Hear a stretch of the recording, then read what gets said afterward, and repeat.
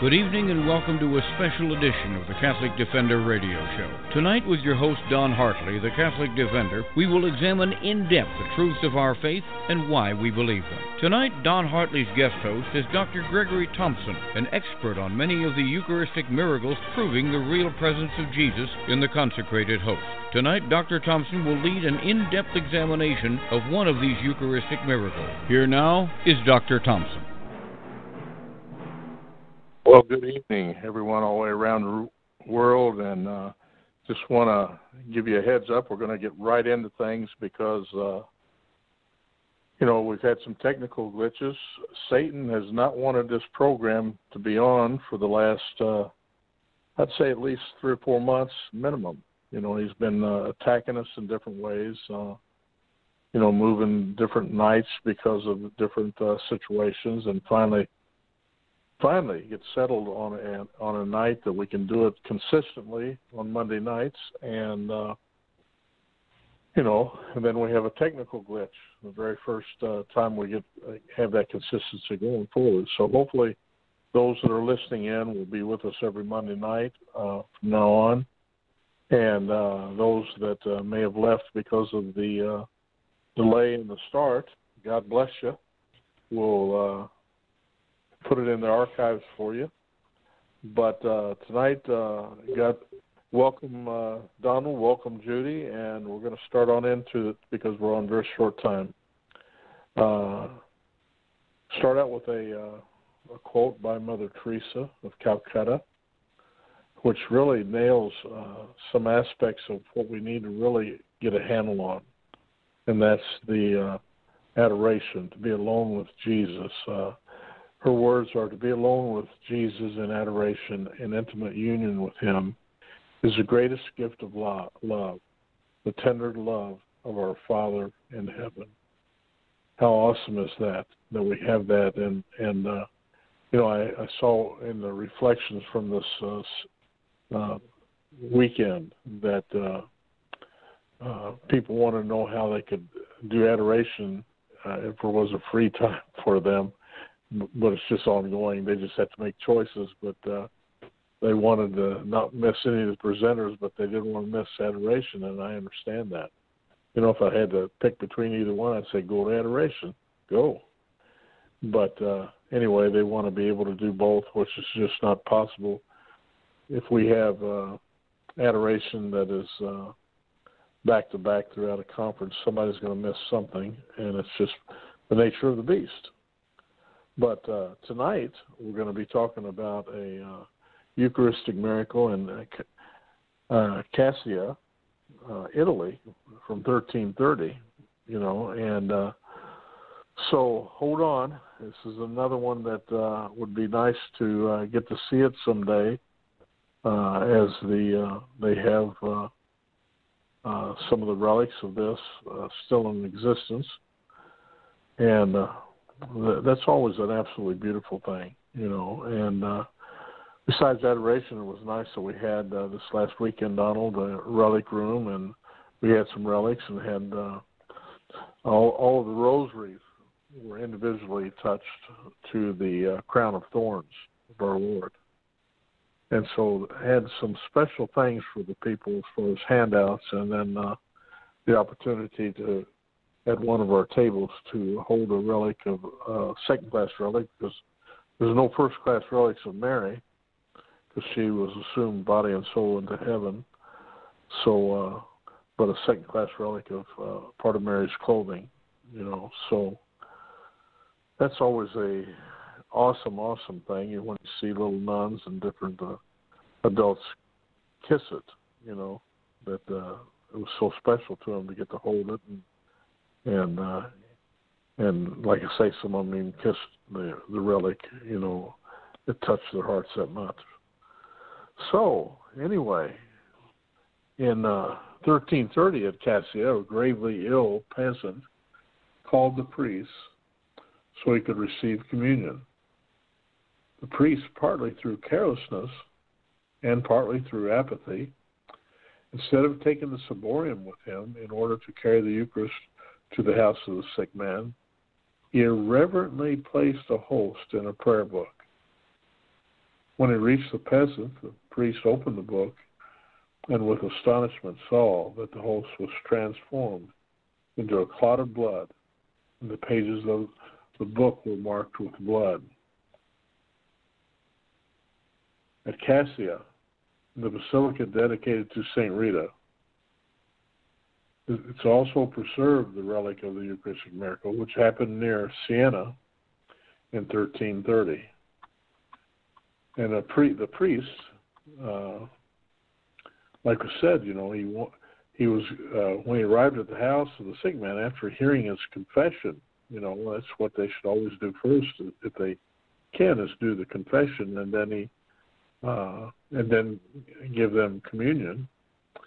And he opened the book to take out the host which he had placed there, and to his great surprise, he found that the host was stained with living blood, so much as to mark both pages between which the Blessed Sacrament had been placed. How many times have we seen this, Donald, where the priest, when something like that happens, whether it's a doubt or doing something in a way they shouldn't have done it, the priest was confused and penitent. I imagine it would make you go to your knees, wouldn't it?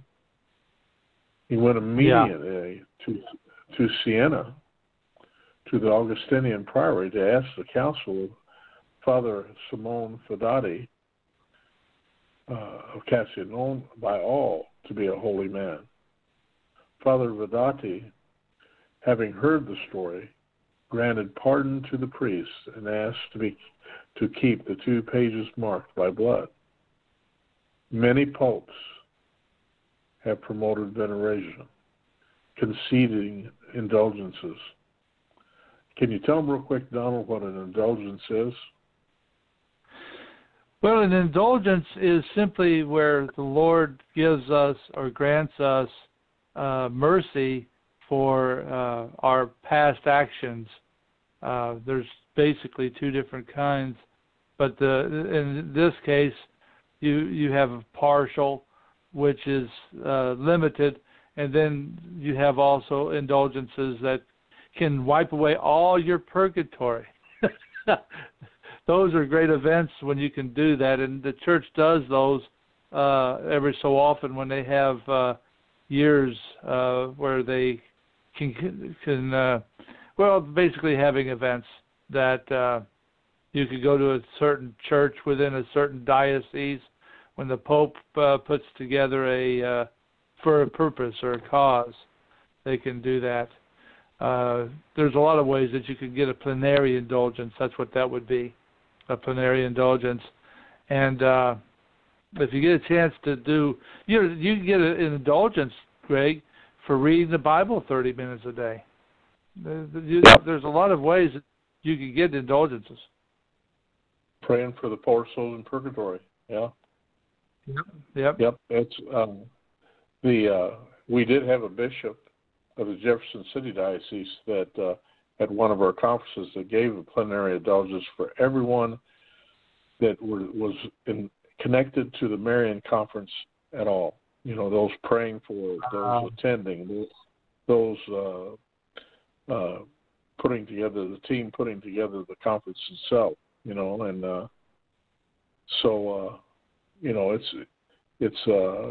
It's like the bishop understanding what the Marian Conference could do for others. It's almost like he did an infomercial for the Marian Conferences.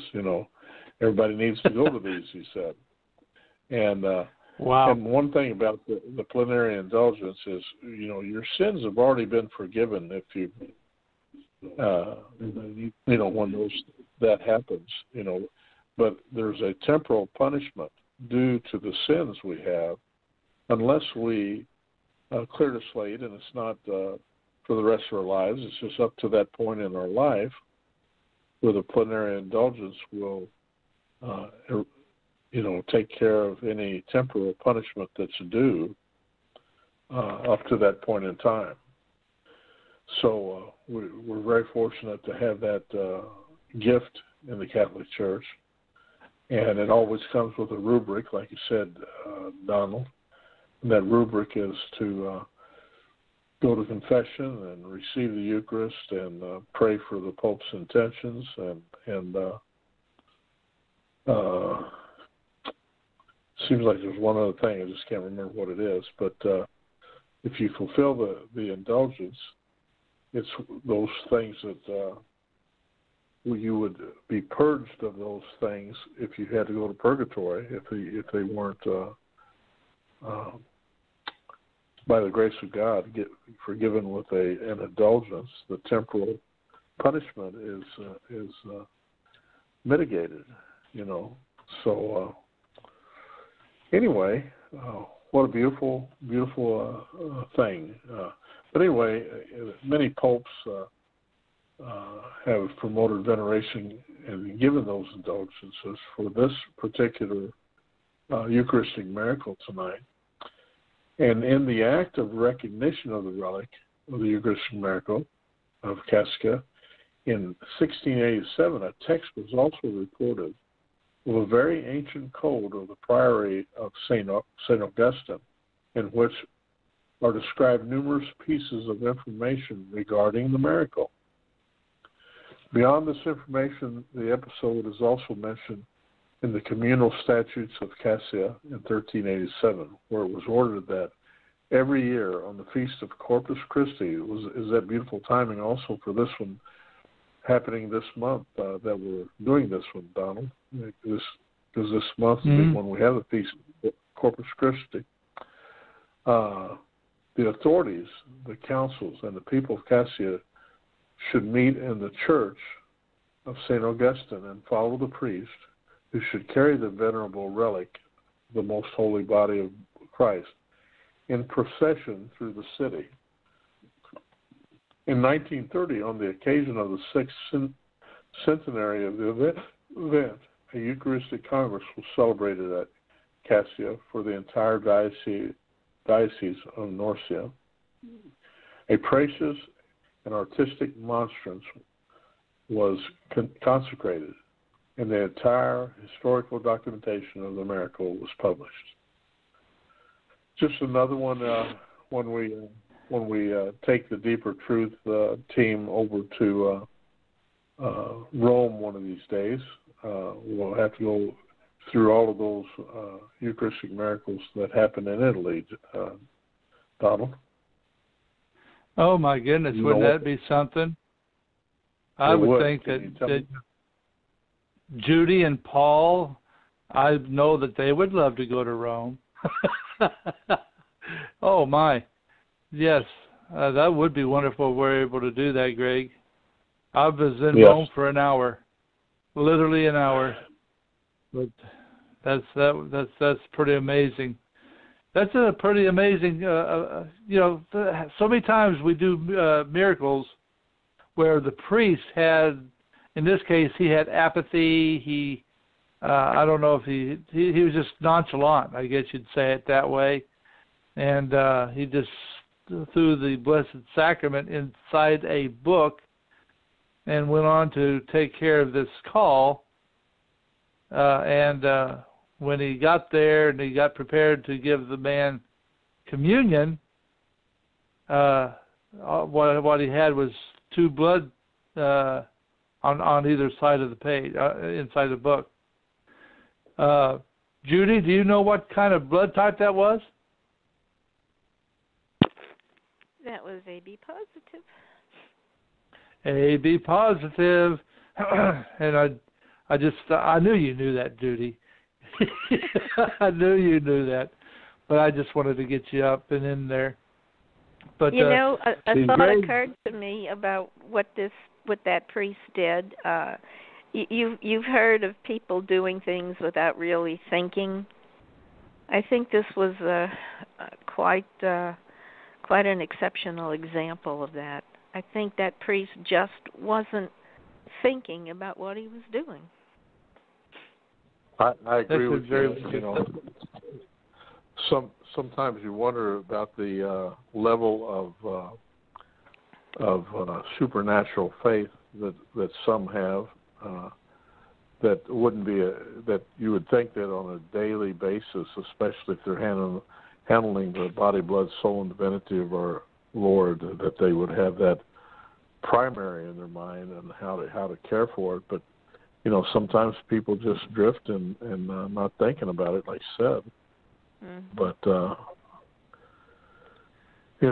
I bet he didn't forget it again the rest of his life. Yeah, probably not. Well, yeah. A lot of these miracles happen, I think, not just for that individual, which is really shown mercy. Can you imagine that mercy that priest received as a result of that situation?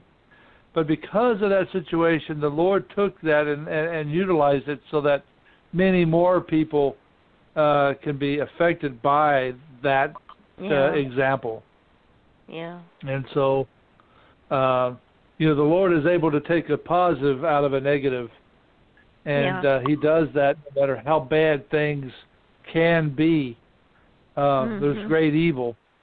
And the Lord can take a positive out of a negative. And people don't understand that always. But it's something that we got to strive for in our own personal growth. And I like that the way that you were talking about Eucharistic adoration. I think that's one of the greatest weapons that we have to confront evil in our time. And that is, if every parish were to come together, within that parish, and have Eucharistic adoration to offer, and people utilize that opportunity, well, the Lord's going to bless it. And so that's what we got to continue to work on towards, and I'm glad that that's an integral part of these Marian conferences. No matter where we go, where or whoever's involved, that is a mainstay. That's the main portion of what we're doing. The Mass, the Rosary, the Divine Mercy. Yes, it's fun to give these talks. Oh, I enjoy it, and I know you do too, Greg. I know we all do, but you look at what it's for and who it's for, and hopefully people will take something away from it, from the talks and the Mass, getting the experiences, and also the things that we have out on those tables, all those objects and books and everything. I think those often people can hold on to those things, and so hopefully within 2 or 3 weeks after the conference, people can go back into the humdrum. But hopefully it's like just a vaccination, a good shot in the arm, That way people can always be able to fall back to these things and then make the Mass more central in their life. That's the whole goal right there, Greg, is that people's faith grow and it just continues to grow. You don't want to stagnate, and I think these are important. These conferences are important to encourage people. I think we've got to, it's got to go way. I mean, like for the rest of their life. That's why our conference is set up to not only for what the speakers do at that moment in time, but also that we send resources home to them, and that they are blessed to receive the Holy Spirit and set some fires out there. The good Lord says He wishes it was already ablaze, and He's looking for us to use our gifts to do that. It's very important, and because there's souls that are depending on us, for sure. Souls are depending on us doing using the gifts the good Lord has given us, and each person has been given gifts. So all I can tell you guys, if you're listening, don't bury it. Read the story if you want to about what happened when the person buried the talents the good Lord gave him, and that's because other people's souls are impacted. If we use our gifts and our silence impacts them in a negative way, if we don't use our gifts. So I had a friend one time that said, silence is not golden, it's yellow. So I thought he, when he made that statement, it seems to be so true many times that people, for one reason or another, that they can rationalize why they don't say something to someone, that it could be the reason that they're here tomorrow, or the reason that they go into heaven for eternity. So we're called to that. That's our mission, to love and honor and serve the good Lord till we die, and do it by bringing souls to Him. So nothing more important. And I believe that with my whole heart. That we've got to, the Spirit has to come first, and then the life of people, right there with it, and everything that we can do for souls for eternity, for sure. But anyway, Judy, you want to start out with St. Ignatius of Antioch there? Okay. St. Ignatius became the third bishop of Antioch, succeeding St. Evodius, who was the immediate successor of St. Peter. He heard St. John preach when he was a boy, and knew St. Polycarp, bishop of Smyrna. 7 of his letters written to various Christian communities have been preserved. Eventually he received the martyr's crown as he was thrown to wild beasts in the arena. Consider how contrary to the mind of God are the heterodox in regard to the grace of God which has come to us.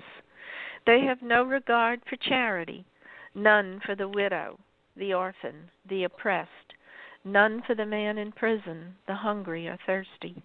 They abstain from the Eucharist and prayer because they do not admit that the Eucharist is the flesh of our Savior Jesus Christ, the flesh which suffered for our sins, and which the Father in His graciousness raised from the dead.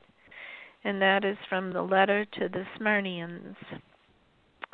Come together in common, one and all, without exception in charity, in one faith and in one Jesus Christ, who is of the race of David according to the flesh, the Son of Man and the Son of God, so that with undivided mind you may obey the bishop and the priest, and break one bread, which is the medicine of immortality and the antidote against death, enabling us to live forever in Jesus Christ. And that is from the letter to the Ephesians. That's something everyone needs to pay attention to. So much, and all of them are, but it's a medicine of immortality and the antidote against death, enabling us to live forever and ever in Jesus Christ. What does it say, Donald? You know where it is in Scripture, where unless you eat my flesh and drink my blood, you have no life in you. That's right. That's 1 Corinthians chapter 11:27. Well, that's pretty powerful. It comes from the good Lord, and we better have a handle on that, and we better, because of that, we can't just say, I got it, you don't, good luck. We've got to do all we can to evangelize others to come into the fullness of the bride of Christ. We just celebrated the Feast of Pentecost yesterday, which was when the Holy Spirit came upon them all, and increased their faith exponentially. Really, they were able to walk out there into situations and bear witness, and all of them had a violent death, except for John. Didn't they, Donald? Yes, they did. And John, he suffered much for the Lord, but he did not die the martyr's death. But I tell you, what a wonderful opportunity it is for us to be able to walk the road, to travel our faith is something that we can. It's a journey, and we don't always know what's before us, but we can always trust in Him to be with us, and that's what our goal is, to be faithful and try to do what He wants us to do in this journey. And that's important for your families. It's important for your friends, whether you're at work, whether you're home, whatever you're doing. It's always good to try to live a life that's worthy of our Lord. And none of us, in fact, I love that in that prayer. That just kind of goes with that prayer. Lord, I am not worthy to receive you, but only say the word, and my soul shall be healed. Can you imagine that? I mean, that's pretty powerful, isn't it? Amen. And speaking about some of the gifts that we all have, Judy, do you have any gifts for us tonight? Well, as a matter of fact, I have the newest poem that I received several hours ago, and I think it's very fitting for this time of year. And it is a very personal, autobiographical poem. Really? Yes. I was not always as you see, but one day the Spirit passed over me. He touched my heart, my soul, my mind, and gave me words of a precious kind. He took a person steeped in sin, one who then could never win, and as he passed over my head, he took away all fear and dread. Christ gives me words to write and share, words that show His gracious care. Blessed words sent here below, that we may learn, that we may know the depth of love He feels for us, dying on a cross and thus resurrecting from the grave. He came for all our souls to save. No, I was not always as you see, but God's Holy Spirit set me free. And I ask, please tell us true, did He not do the same for you? Oh, beautiful. And yes, He did. The good answer is that yes, He did. Yeah, so that is powerful. And what the Lord does at these conferences. How many? Greg, how many times have you seen good fruit that was given as a result of these conferences? I think there are many. I think a book could be written about how many people have been affected in a very positive way, some supernatural way that the Lord has given us in what we're doing. And so anything that the Lord touches, that it makes it supernatural just because He touches it. Maybe natural in the natural plane, but it's for us. Wonderful. Amen. Beautiful. And so I always look forward to hearing something where somebody was received back into the church, or somebody was struggling and they're encouraged. And that's what it really is. What all this is about. Our whole thing is about standing up and helping those who are crippled. We're all crippled to some degree.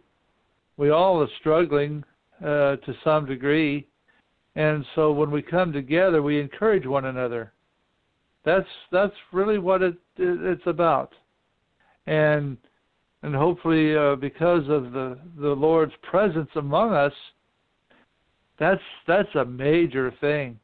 That's why the Mass is so important, because the Lord is upon us.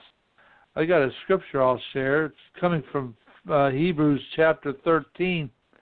And it's pretty neat, actually, because it tells you the importance of what we're talking about with tabernacle and whatnot. It says, this is beginning with verse 9, it says, "Do not be carried away by all kinds of strange teaching. It is good to have our hearts strengthened." What are you talking about? That's what we've been talking about. "It is good to have our hearts strengthened by grace and not by foods which do not benefit those who live by them. We have an altar from which those who serve the tabernacle have no right to eat.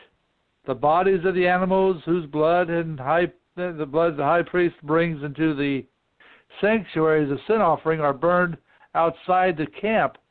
Therefore, Jesus also suffered outside the gate to consecrate the people by his own blood." And that's what we receive at Mass. Oh, ain't that something there, Judy? Ain't that something there, Greg? There is nothing greater. There is absolutely nothing greater. And I'd like to touch on something that y'all said earlier. I think when people stay silent, a lot of times they think that it's not their business what another person does. But as Catholics, it's always our business.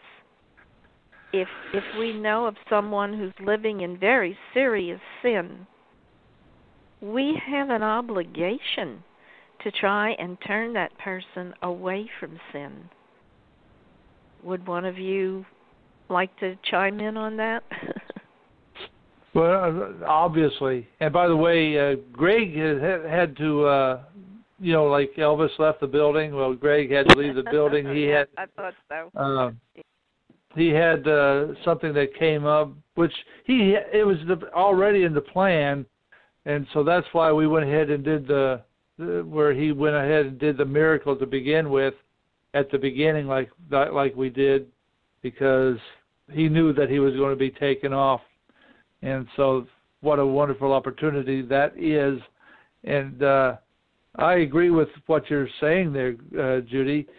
In fact, the scriptures tell us, you go to Ezekiel, it tells you that, if a person has gone into sin and you do not warn such a person, that not only will the Lord judge you, but he would hold us responsible for not warning that individual. Now, if we warn that individual, it's all on him. But if yes, am I my brother's keeper? That goes all the way back to Cain. Yeah. Yes. Yeah. Yes. And so that is a very important aspect of it. And so, oh man. And sadly, there's always one of the things that people really stay silent about, thinking it's none of their business, is abortion. Oh yeah. I mean, how often do we hear, "Well, I personally, don't believe in abortion, or I wouldn't get an abortion, but if somebody else wants to get an abortion, that's their business, not mine," and that's just wrong. That's all there is to it. It's just plain wrong. Think you about this particular fact that a vast number of Christians are getting these abortions. Christians are doing this. I mean, people who claim to follow the Lord are doing this. And many of them unrepentant. One mortal sin can cast a person into everlasting hellfire. It ain't going to matter that you were baptized in 1973 or whatever. If you think you're saved, well, if you live in sin and you die in sin, that's as eternal as you are. And how horrible an end that would be. Donald, isn't it you that has often said one of the things that the Lord hates is the spilling of innocent blood? And I don't think you can get any more innocent than an unborn or newborn baby. Oh, exactly. And you're talking about Proverbs chapter 6, verses 16 and 17. It is very serious, very serious. And so we are called to do that, to right those wrongs. That's what liberty is. In fact, I'll share another scripture here, because by the way, the Scripture is a Catholic work. The Bible is a Catholic book. That's so, right. People, they don't always, they think that it belongs to others, but it doesn't. It belongs to the Catholic Church. That's where it comes from. I think it was monks that put it all together, Catholic monks. Well, Pope Damasus called for it at the Council of Hippo in 393, and it was, bishops and, they slaved over it, but it was definitely monks who spent a lifetime handwriting them from one language to another. Exactly. Yeah. And so there were that's how it was people back then that had the education to do something like that, and the monks were among those few. Yeah, sure was. Here's James chapter 1, beginning with verse 22. It says, "Be doers of the word and not hearers only, deluding yourselves. For if anyone is a hearer of the word and not a doer, he is like a man who looks at his own face in a mirror. He sees himself, then goes off and promptly forgets what he looks like. But the one who peers into the perfect law of freedom, and perseveres, and is not a hearer who forgets, but a doer who acts, such a one shall be blessed in what he does." Think about that one for a minute. Yeah. Well, isn't that what we call living the faith? Yes. Put your money where your mouth is, right? Practice what you preach. We have all of these little aphorisms for the same thing that is actually from Scripture, that we are supposed to do what we say we believe in. We are supposed to practice what we preach.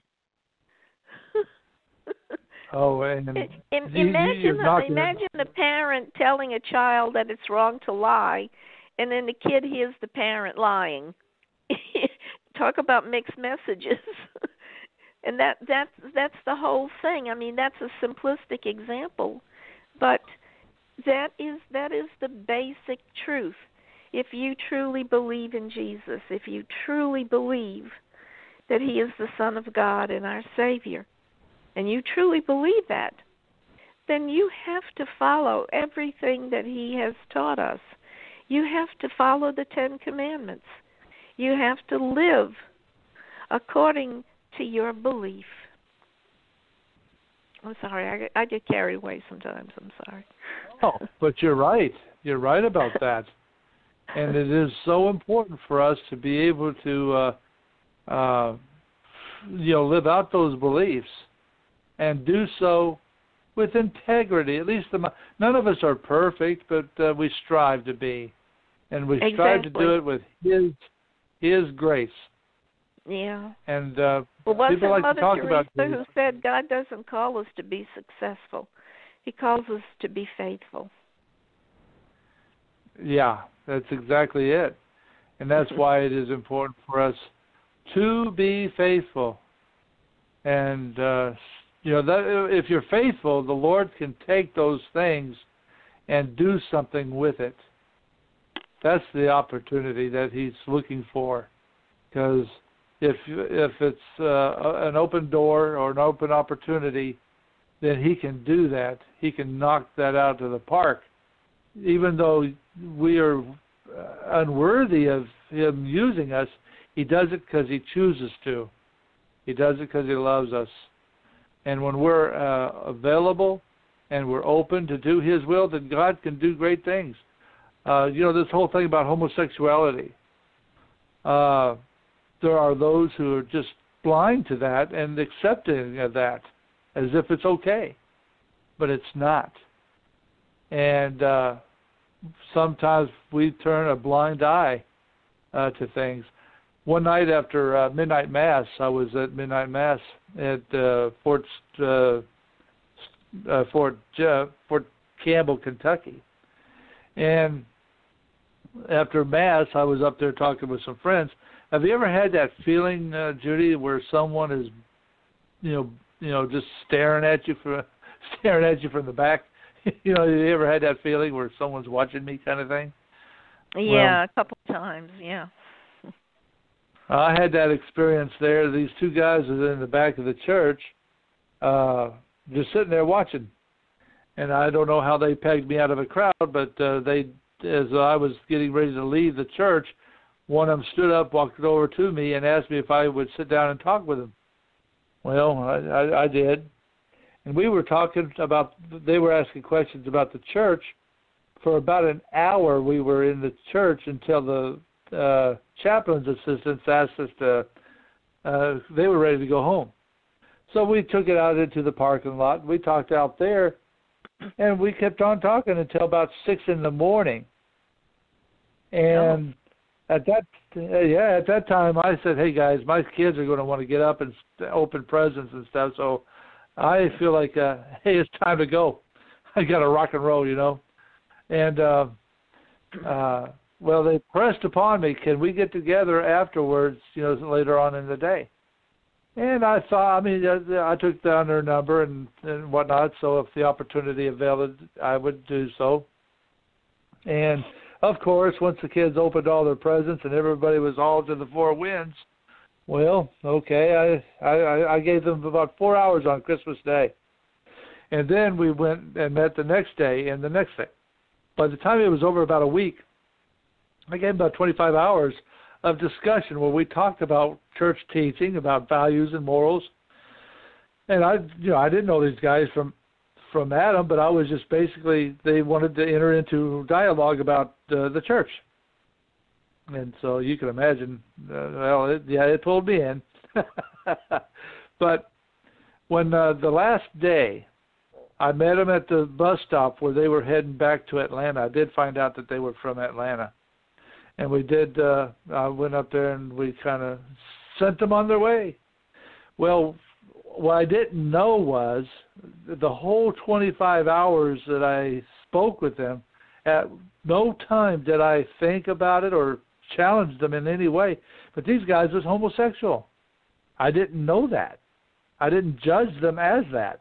We did talk about homosexuality, but I said it and we spoke about it from the biblical perspective in the same vein that we did fornication and adultery and, all sexual sin. I just, all mortal sin. Well, as I found out later from that time that I spent with them, they decided to transform their life from that, and they went and became Catholic. And one of them was diagnosed 3 different occasions, 3 different tests. He was positive HIV. Yeah. And in his mind and heart, he had basically accepted the responsibility of his actions, which you got to give him respect for that.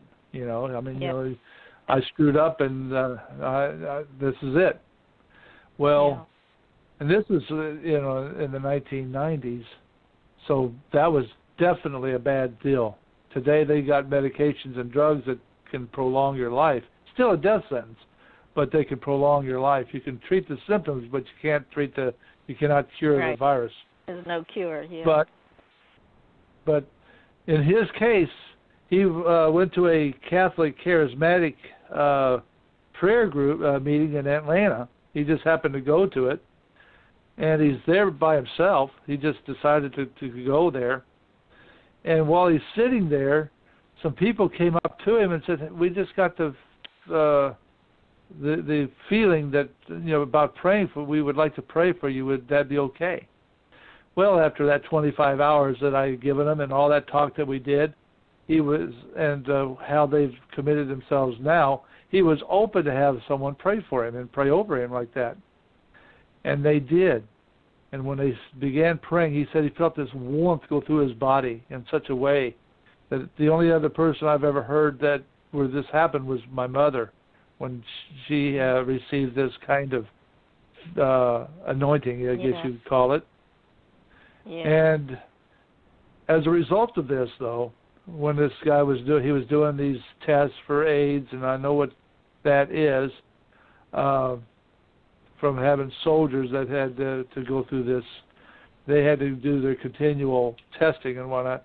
Well, once he got back into that, they found that he had no longer any AIDS. He was totally delivered of AIDS. Oh my! And that's a rarity. That's not a normal happening. True miracle. That's a true miracle. Exactly.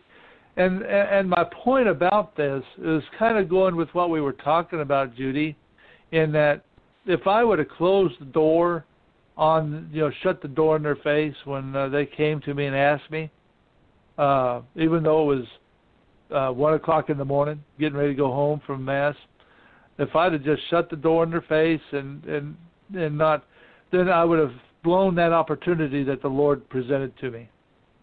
Right. And that opportunity would have been wasted, and no telling what their story would have ended up.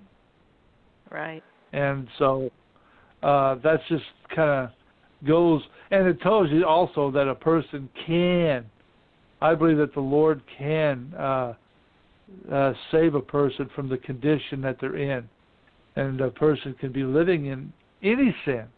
Homosexuality is a serious sin.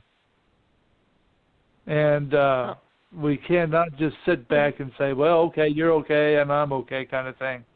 No, and it goes with what you were saying. Yeah. Perfectly with what you were saying. I think that there are people who believe that if you don't accept somebody, completely accept them for who they are,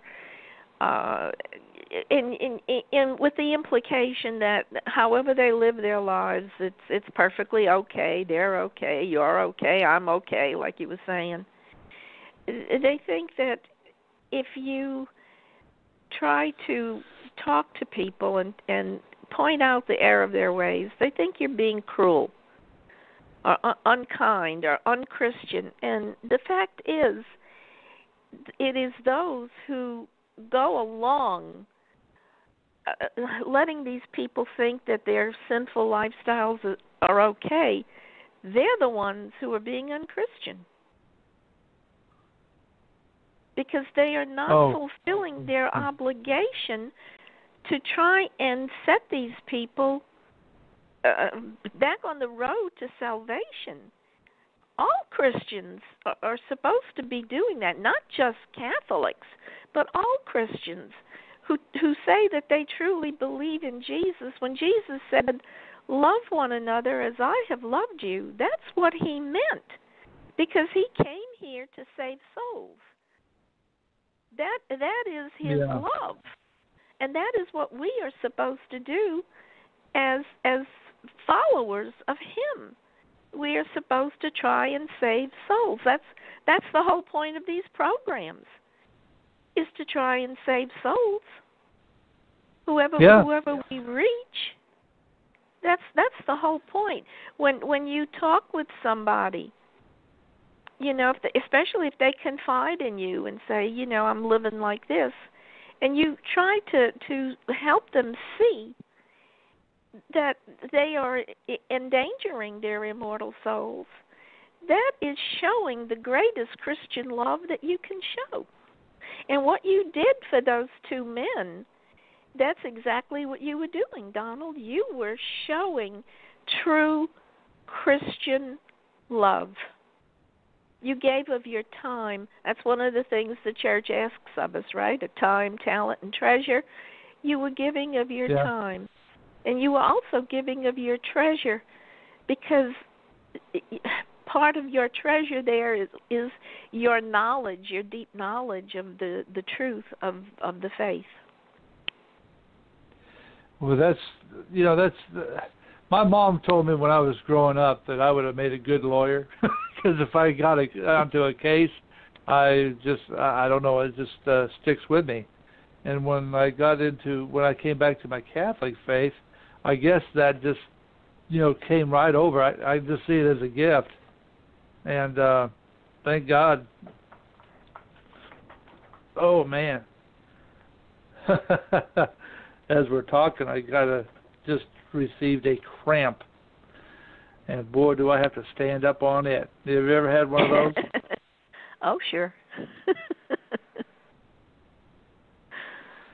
Man. But I tell you, yeah, it's offering our time. In fact, I consider that part of tithing. We give our treasure what we can, but that's part of tithing, I think, when you give and donate time. Some people may not have money to give, but if you go out there and you mow the lawn, you take care of, beautify the church, there's a lot of things that you can do that I think the Lord accepts, and the sure. time is important. Yeah. And so, that we invest. What is our motivation? That's what it really gets and boils down to. What is our motivation? So. Well, it should be love. It should Christian love. That should be our motivation. That is our motivation. No. And so, well, Judy, John got sick last night, so we weren't able to come on, and then I was on the net. So, I do appreciate you for coming on tonight. I tell you, I was hoping that you were able to lock in and see what we were, because you never know, and we're trying to do this on Monday nights now, so it become where Greg is more stable. Yeah. And I understand that, because when you have crazy things going on, and you go from Wednesday night to Thursday night to Friday night back to Wednesday night, or it gets kind of you don't know what's going on. And I'm with that. I understand that. So, man, this cramp is saying I ain't leaving. Well, I tell you what, I worked all night, and then when I got off work, I drove down to Joplin, which was about 250 miles away, and spent the day doing and preparing for the conference and participating in the conference. And then after that, I drove back and went back straight to work and worked all night again. And I mean, I was wanting to get back down there, but there was just no way. I was just zonked. There was just no way. In fact, I'm still. You're that's probably out. one. Yeah. You're pooped out, kid. Exactly, and that was the deal. So I'm still kind of. I guess you would call it jet lag. That's what we would call it in the military. I'm still kind of going through jet lag because I worked all. In fact, not only did I work last night, I did an 18-hour day on top of all of this. So so to get a cramp is kind of almost like a badge of honor now.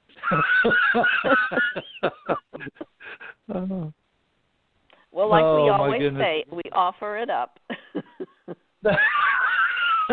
That's true. That is true. And so I'm so thankful. No, I'm thankful for what we were able to do, and I'm thankful for tonight.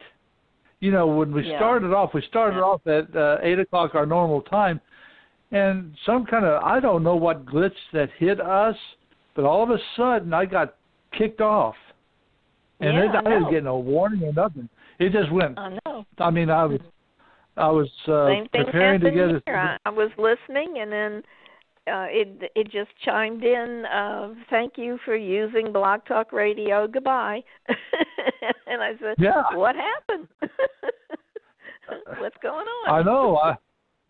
I felt, it was really bizarre. So I figured, hey, well, I wasn't going to let that stand. So I went ahead and reset it up for another, started a half hour later. And what's so bad about it is how I promoted the show on Facebook. I had, so many people where I had promoted it, and that particular show, they won't be able to see it because it doesn't go to the show. Because it was, in order to do another show, see, I don't have the ability to do 2 shows a day or something like that. I can only do 1 show. So if I had to cancel out that particular attempt so we could restart it again. And that's what we did.